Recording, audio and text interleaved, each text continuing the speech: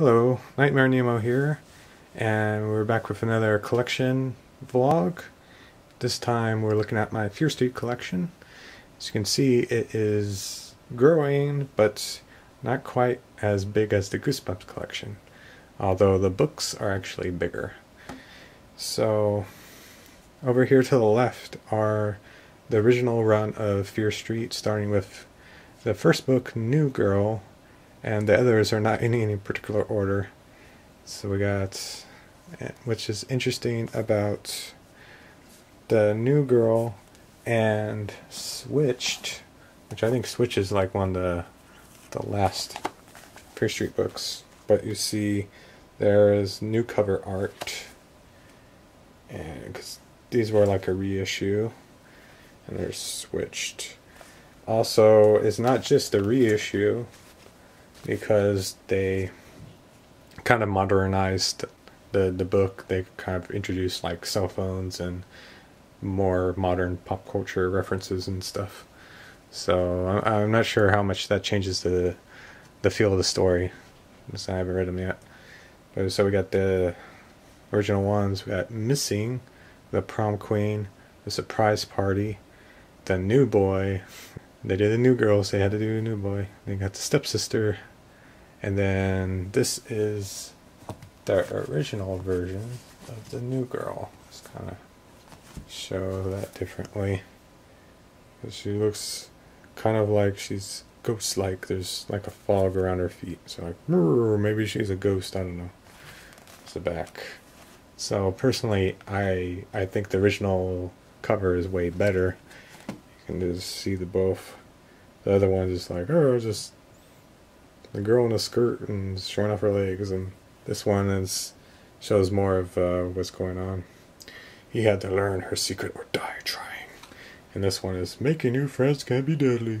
This is kind of generic looking.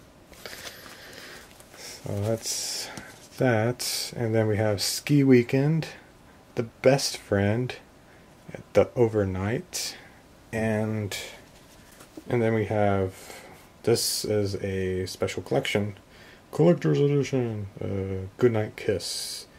This includes 2 super chiller, Goodnight Kiss and Goodnight Kiss 2, plus a new story by R.L. Stine. And you can see the back there, and pretty cool. So Goodnight Kiss and Goodnight Kiss 2 were part of the original Fear Street series. Let's put that there. And somebody commented on one of my Fear Street Cheerleaders episodes and requested, like, hey, can you review Fear Hall, the series? And there's this oversized book, Fear Hall, in the beginning, first part of a shocking 2-part special. And there's the back, a special message from R.L. Stine. So it's kind of, come with me to Fear Hall. That's the creepy college dorm built many years ago by the cursed Fear family. Hope and her roommates live in Fear Hall. I hope they don't lose Hope. Hope's boyfriend lives there too. They're all good students, best friends. Everything is going great until one of them becomes a murderer. Now Hope is about to find out that life at Fear Hall can be a real scream. I hope you'll join me for Fear Hall. This story has so many scares. It took me 2 books to tell all. P.S. You'll never believe what I came up with for the next book. And I think that's a joke, because it's like, okay. The next one is the conclusion. And if you notice, just the girl's face there is the same. It's like one of those photorealistic. They just use a real person's face. So it's like, welcome back to the most terrifying dorm on campus. And apparently this is a Dollar General number $1 book back in the day. And there's another. I'm not. You can pause the video if you want to read the whole thing. And then we have the ones I've covered so far. We got this giant-sized Cheerleaders, the First Evil, for some reason. I don't know why these are bigger than the originals. But then we have Second Evil, Third Evil, The New Evil, and The Evil Lives. And of course, New Year's Party. So we have the Cataluna Chronicles. There's 3 books in the series. It is... These covers are really silly looking. The Dark Secret. And then you have the Deadly Fire. I mean, all the covers are, so far, look like they're all like dumbfounded, like, oh my god, I don't know what's happening. And we have the Evil Moon with this lady with a derpy kind of face on top of a sports car. And apparently this whole series is about a haunted car, that kind of like Christine, I guess. So we'll get to that eventually. And then there's Silent Night, so check out that review if you haven't. It's a lot of fun. I enjoyed it. And then we have, there are like endless amounts of spin-offs from Fear Street, like way more than Goosebumps. So we have, so this is the seniors series of books, and they all have this covers like this gimmick of, see, like it's like there's always a hole or a tear in the book, and then you see it's like a yearbook pictures, like who will survive, and then let's party, you're invited to die, and then it uses real life photos of people, perhaps to its detriment. I don't know. Looks kind of silly. It's very 90s. So there's In Too Deep, The Thirst, No Answer, Sweetheart, Evil Heart, and then Wicked.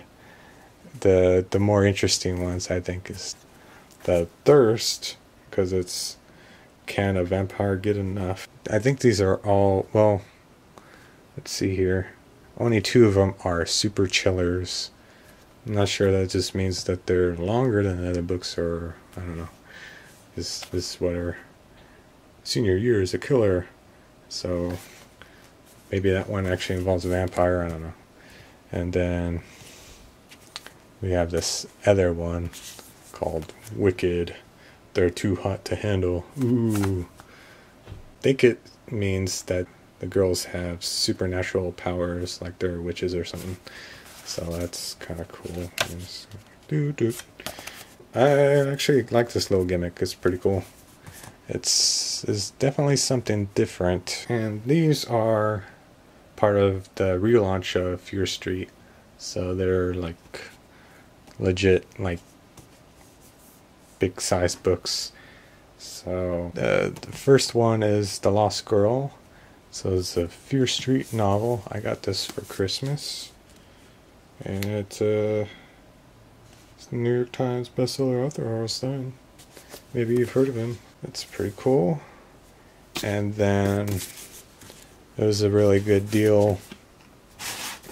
This part of the relaunch includes 2 books in 1. Party Games and Don't Stay Up Late.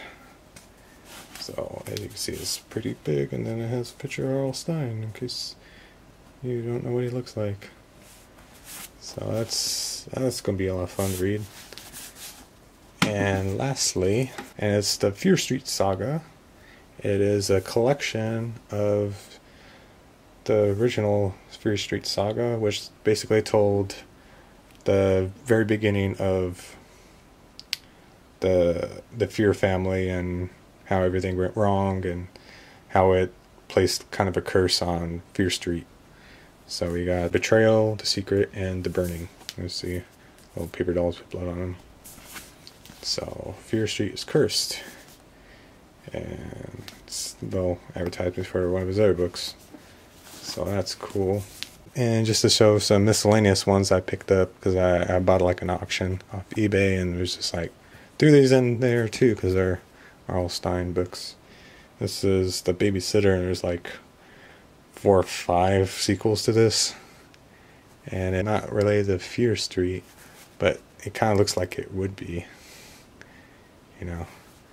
And then we have this. I don't know. It's, it's The Beast. It's so strange looking. It's like it has these furry paws and they're unchained, and there's like the ghost of a bearded man, and they're on a roller coaster called The Beast. Is the roller coaster really haunted? Thrill ride. I have no words. This is a thing. I will definitely have to review this at some point. It's so strange. And this is... apparently there was a sequel to this. Why not? Maybe we have more of this. And then there's... Superstitious... Okay. This is one of Arlstein's adult novels. I think it's one of the first ones he's done. Apparently, this one was kind of like panned by the critics or whatever. They didn't really like it or something. I don't know if that's true or not. But that's just what I've heard. So, I don't know. We'll have to review it and find out. Alright, so that's it for my Fear Street collection. And I will definitely continue to be reviewing Fear Street books and along with Goosebumps books because they're a lot of fun and just kind of change things up instead of just reading all this Goosebumps all the time. Alright, thanks for watching, and I'll see you guys in the next review. Bye.